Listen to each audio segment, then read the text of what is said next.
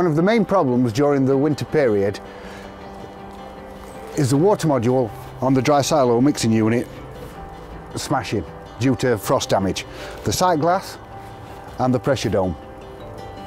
Simple remedy for this: the silo is designed so that the actual water box can be taken in of an evening.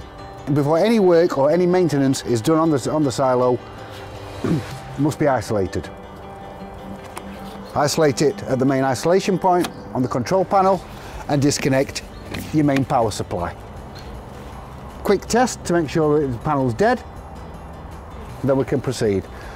Firstly, just disconnect your water supply from your site supply, turn that off, open your main drain valve on the water module, take the water off. There's no water connected, but this is where your hose pipe would be.